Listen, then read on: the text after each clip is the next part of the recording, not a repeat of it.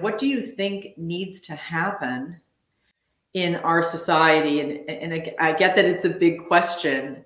I think you could first say, well, we need to erase institutional racism. That'd be the first thing that we need to do, so that Black mothers are treated equally as any other race or ethnicity. But it does suggest what can we do, because this has been going on for decades and decades. Mm-hmm. Yeah. And I will say, you know, it does impact white women too, right? Because racism poisons the well for all of us. So while Black women, we're talking about statistics comparing Black women to white women. Black women die at 3 to 4 times the rate that white women do, but white women are not doing as well as their sisters in European nations. So I really appreciate you. Yeah, oh, for sure.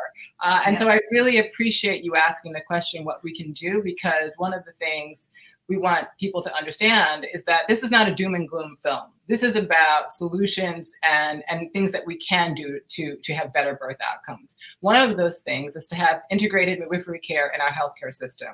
All other industrialized nations have that.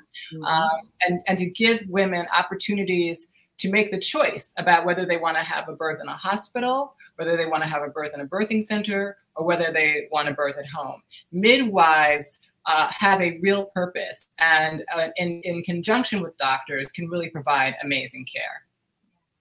And so, I mean, don't we have midwives in this country? We do. So what's missing? Not integrated into the system, like in the UK, for instance, like they're supported, so you can birth in a hospital, a birthing center, at home, and that's supported by the government. So if somebody needs a transfer to a hospital or needs a higher level of care and emergency, that's all coordinated. Here, you don't have that at all. There's no coordination between a physician and a midwife, unless you do have a few midwives in some hospital systems, but oftentimes they're not allowed to actually catch a baby there. So it's much different here, and every state also has their own regulations. So there's not one certification. So you can be certified in New York and literally not be certified in New Jersey. So all of it just creates a lot of confusion in the birth marketplace. And that's why there's only 6 to 9% of births are by midwives here, whereas in Europe, it's way higher. It's everyone gets a midwife.